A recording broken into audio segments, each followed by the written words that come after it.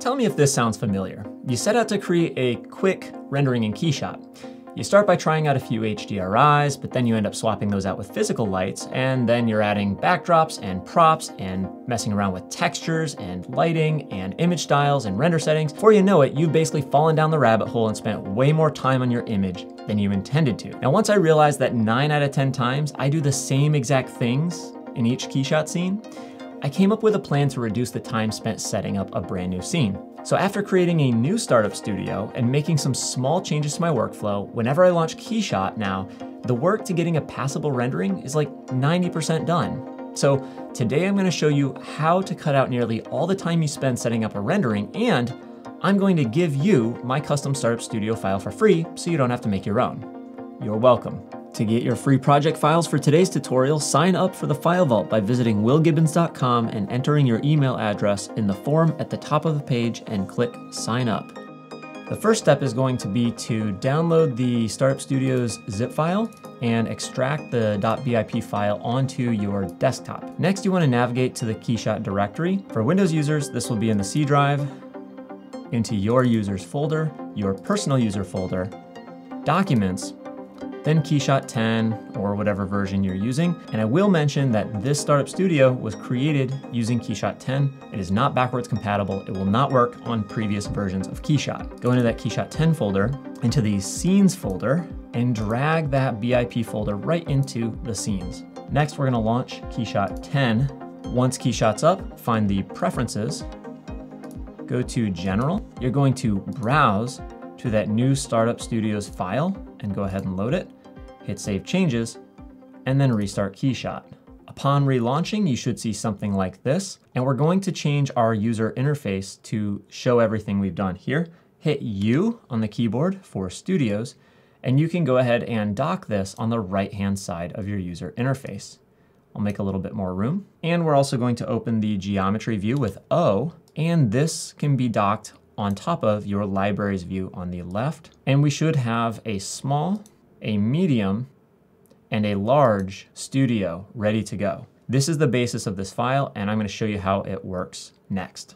The first thing I'm going to do is navigate back to the Libraries panel and over to the Models tab. If you didn't see last week's video on how I like to use the Models library to speed up my KeyShot workflow, I recommend you check that out. Now today I'm going to render this Hector lamp.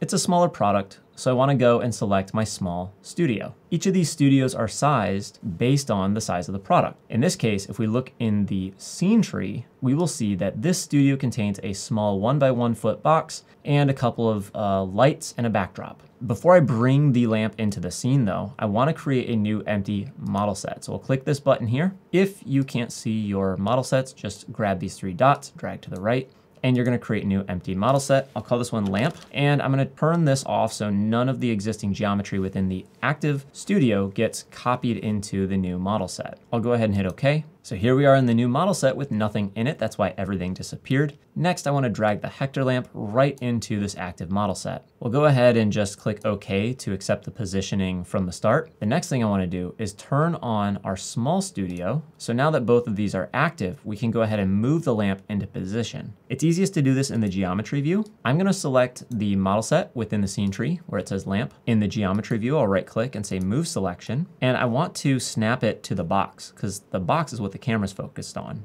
So in the Move tool, I'm going to set a pivot. The crosshairs icon will give you that option, and then I'll click the box within the geometry view and hit OK. Now I have to click this button that says Snap to Pivot, and now my lamp is aligned with the box. If I zoom in a little bit, I can move the lamp on over so it's more or less centered within the box. And it looks like it's too low on the ground, so I'm going to move it up. I can change my geometry view's camera to either the right or the left to give me a better understanding of where the lamp is positioned. And then from here, I just need to grab the Move tool and drag the lamp up in the right position.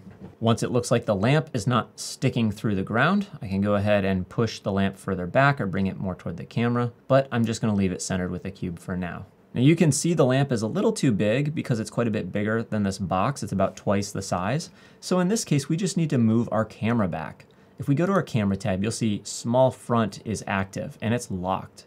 So I'm going to unlock it and just drag the distance slider to move it away from the lamp a little bit. And I'll middle mouse click and drag to more or less reposition this where I want it. From there, I'll go ahead and save the small camera and lock it back up. Now back in the scene tree, we're going to hide and lock the small cube. Right click to hide and lock, and now that's gone. Now that we've got our lamp positioned, I get to run you through all the fun, different ways we can modify this studio to get the look that we want. In the Studios panel, grab these three dots and drag up, and you'll be able to play with all the different settings. Let's click on the small studio, and the lamp disappears. That's because we need to make some changes to the settings within the small studio. Let's start off by ensuring that the lamp model set is active. So now both of those are showing up. And then from here, we can play with things like different multi-materials. For example, our backdrop is starting with a white color, but we could try gray, or we could go for black if we want a really dark look. I think that the white looks pretty good overall for this kind of modern product. The other multi-materials we have are the lights. So for example, we can take the front lights and change them from neutral, which they are now, that's a white color, to cool. So this gets a little bit more blue. Or we could choose a warm color, which is a little bit more warm. Now, of course, you can change these. I wanted them to be subtle and not overly saturated. So because the lamp itself puts out a warm color, I'm gonna choose the cool front lights. And then for the overhead light, I can also go to the cool overhead light, and now we have this nice kind of blue backdrop. The environment we have active, I'll show you those real quick. There are two options, there's dark and bright, and this just fills in some of the ambient light. So you could change it from dark to bright, but of course it's gonna blow our scene out. So let's go back to dark. From here, the other thing you could do if you wanted to is you could turn off individual parts. So for example, if I don't want the overhead lights on, I could just turn that off. And since this is a lamp, we get a lot of light from the lamp as well. I'll turn it on for now. Now, if I want to render a new thumbnail, I just click on render thumbnail, and all those settings that we just assigned to this studio will stay when we navigate away and then come back to it. So just to show you a few more examples, next I'll go to the medium studio and I'll go to my library of models. And the next thing I want to render is this armchair, or it's a chair, it doesn't have arms. In order to do that, of course, we want to create a new empty studio. So I'll call this chair. I will not copy any existing geometry into it. Here we are in the new empty model set. Let's drag the chair into the scene. Okay, I'm gonna just leave that where it is for now, and I'm going to activate that medium-sized model set. Set the chair model set to be active using the drop-down accordion. There we go, and back to our geometry view.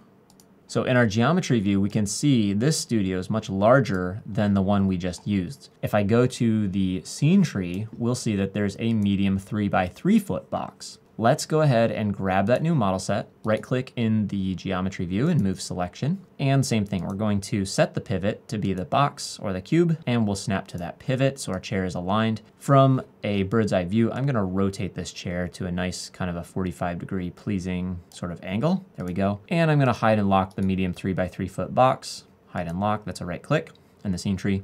And our chair is not touching the ground. Let's grab it, go to position, and just snap to ground.